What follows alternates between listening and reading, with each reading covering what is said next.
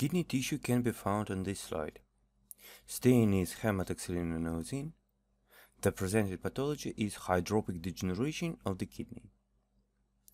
Hydropic degeneration is an intracellular proteinous degeneration, and it results from changes in physical and chemical properties of intracellular proteins, which finally lead to cell liquefaction or colliquation. As a result of this, an excessive amount of water runs into the cell, where it is accumulated in the form of vacuoles. On this slide, we can see glomeruli, which are almost unaffected, and they are surrounded by the renal tubules. Mainly, in case of hydropic degeneration, proximal tubules are affected.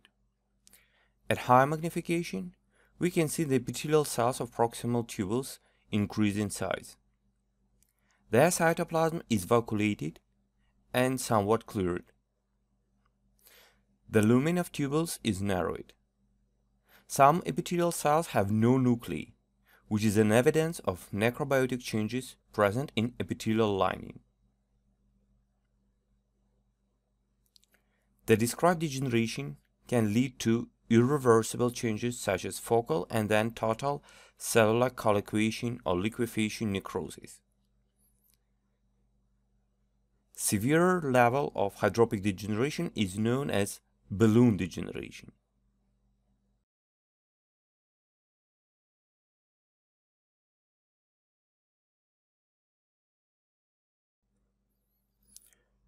On this slide, we can see a portion of the liver. Stain is hematoxylinosin. Name of the slide is fatty degeneration of the liver. Even at low magnification, we can see that the general microscopical structure of the liver is not typical. There are changes in the structure of hepatic lobules. Also, we can see that the hepatic cells, called hepatocytes, are seriously degenerated. This is an intracellular fatty degeneration. The infiltration and transformation mechanisms are predominant in this degeneration. The neutral fats, or triglycerides, are accumulated in cellular cytoplasm in the form of transparent vacuoles, which can be of different size.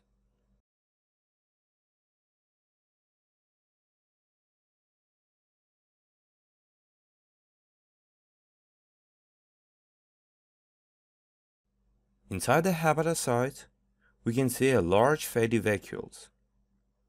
The lipid vacuole occupy the entire cytoplasm of hepatocyte, and the nucleus is shifted to the peripheral part of the cell. The hepatocytes in time undergo necrosis.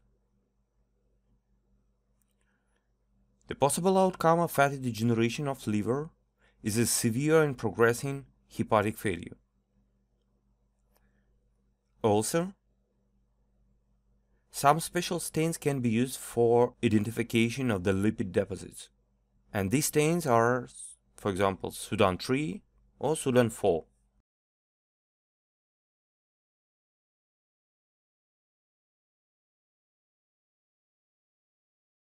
On this slide, we can see a histological section of the kidney. Name of the slide is amyloidosis of the kidney. Generally, amyloidosis is a protein stromovascular or extracellular degeneration, which is characterized by the pathological accumulation of the fibrillar protein known as amyloid. And this pathological protein, amyloid, is accumulated in the stromovascular components of the different organs, including kidney. The main mechanism for this degeneration is perverted synthesis, because amyloid is a pathological protein. And you can see that slide has a very specific stain which is used to reveal the amyloid deposits known as a Congo red stain. Generally at a low magnification, on a general pale background of the kidney tissue, we can see pinkish or reddish foci or masses, which is exactly accumulation of amyloid. And we can note that the amyloid deposits are located in the tissue of the kidney in some particular portions, mainly in the stroma and the vessels. In particular, red-colored homogeneous masses are found in the glomeruli, as well as in the walls of the small vessels, mainly afferent and efferent arterioles. As we can see in this slide, the amyloid deposits cannot be found in parenchymal component of the kidney, exactly in the tubular epithelium.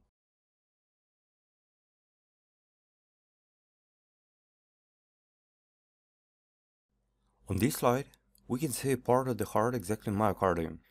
Stain is hematoxylin, and name of this slide is the obesity of the heart. Obesity of the heart is a stromovascular or extracellular mesenchymal fatty degeneration. And general obesity is characterized by the excessive fat accumulation in the form of adipose tissue in subcutaneous layer of the skin, as well as in stroma of different organs. At high magnification, we can see bundles of cardiomyocytes.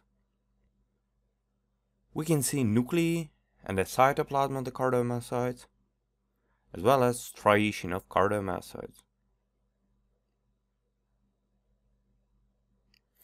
At the same time, we can observe that cardiomyocytes are disconnected from each other by the adipose tissue growing in between the muscular bundles. And the fat tissue is presented by adipocytes with a transparent cytoplasm. The most prominent changes in adipose tissue can be seen under the epicardium, so externally on the wall of the heart.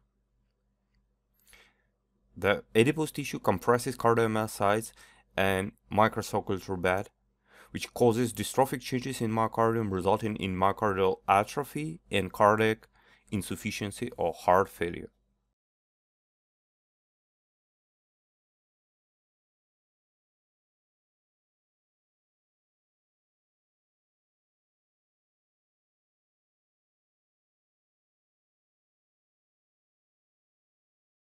On this slide, we can see a histological section of the uterus. Stain is hematoxylin, and the name of the slide is a petrification of the uterine arteries. Petrification or calcification or calcinosis is a mixed degeneration associated with excessive deposition of calcium salts. And there are three types of calcification, which is metastatic calcification, dystrophic calcification, and finally metabolic calcification.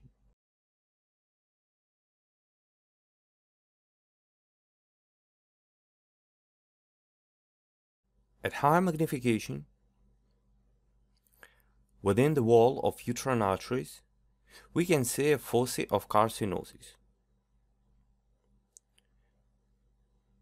Should be noted that the calcium salts deposits are highly sensitive to alkaline stains, so they are stained deep blue color at standard staining with hematoxylin. Also, if necessary, some special stains may be used for calcium salts. Due to specific localization of foci of calcification or petrification, which is in the wall of the uterine arteries, this calcification most likely occurred in metastatic way, means that is calcification due to increased level of calcium in the blood. Also, it should be noted that the calcification is an irreversible process, and in time, the foci of calcification may undergo ossification, means transformation into the bony tissue.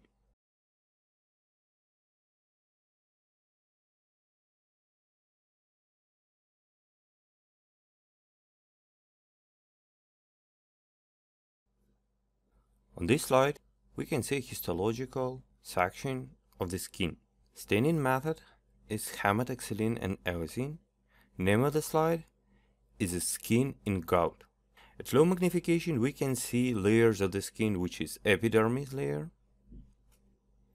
then the dermis layer, including papillary layer and the reticular layer, as well as skin appendages.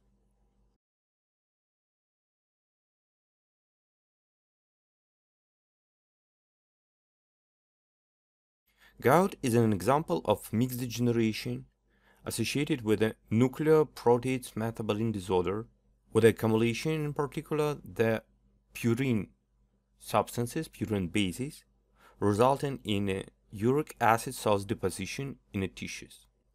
Mostly in the gout, skin, joints, and kidneys are affected.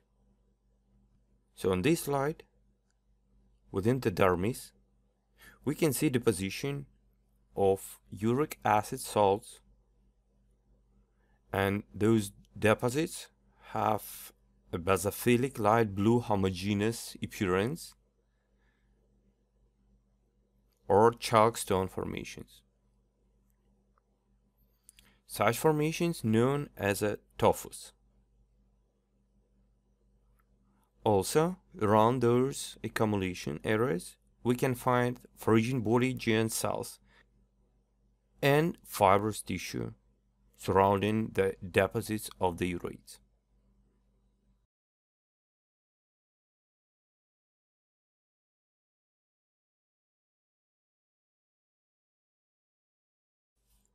On this slide, we can see a histological section of the kidney. Stain is hematoxylin. Name of the slide is ischemic infarction with a hemorrhagic halo in the kidney. Generally, infarction is a type of vascular necrosis, and there are three forms of infarction, which are ischemic, also called as a white infarction, hemorrhagic, also known as red infarction, and ischemic infarction with a hemorrhagic halo, which is presented on this slide. At low magnification, three zones or three layers of infarction can be identified. The first zone is ischemic zone of ischemic necrosis. Then the second zone is a zone of demarcation inflammation. And finally, the third zone is a zone of hemorrhages, which represents the gross appearance of hemorrhagic halo.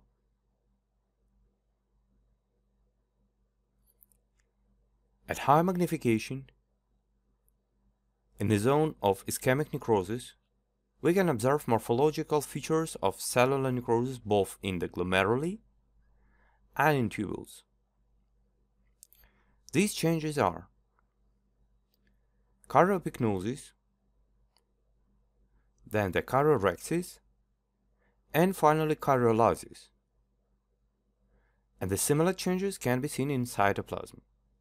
In other words, mainly cells have no nuclei, as those nuclei were dissolved or lysed. In the second zone, which is zone of demarcation inflammation, also we can find necrobiotic changes of the glomeruli and the tubules, surrounded with the numerous neutrophils. And this is typical for necrotic changes.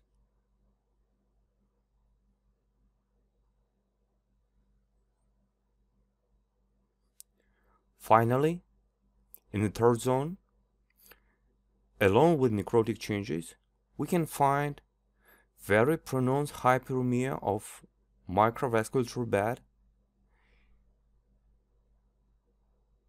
lesions of the vessels with hemorrhages into the surrounding tissues. Generally, the described pathology may have both favorable and unfavorable outcomes. And growth of the connective tissue at the site of necrosis, which is organization, is considered as the most favorable outcome of infarction of the kidney.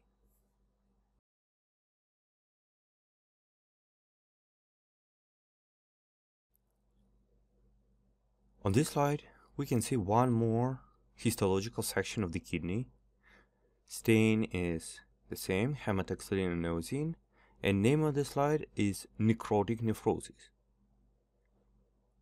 In this slide, we can see another type of necrosis, and it is generally caused by any toxic influence on the epithelium on the renal tubules.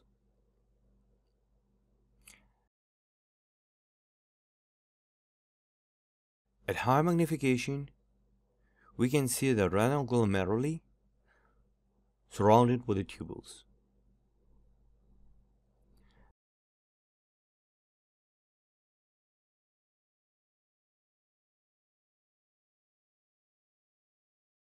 The proximal convoluted tubules mainly have the appearance of homogeneous eosinophilic masses with a narrowed lumen of the tubules.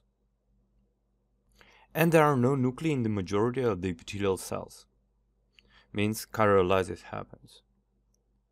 So no nuclei results from karyolysis, which is an evidence of necrosis.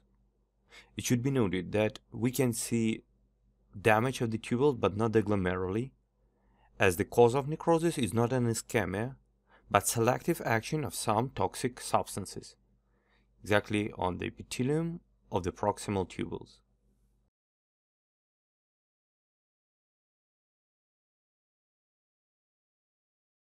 On this slide, we can see a transverse section of the skeletal muscle. Stain is hematoxylinosine, and name of this slide is the Zenkers of waxy necrosis of the muscles. Zenker necrosis or waxy necrosis is a specific type of coagulation necrosis caused by toxic agents. It occurs only in skeletal muscles, mainly of anterior abdominal wall or muscles of the thigh, under some severe infectious disease such as typhoid fever or cholera. At high magnification, we can find muscle cells which mostly do not have nuclei as a result of karyolysis and have lost cross striation.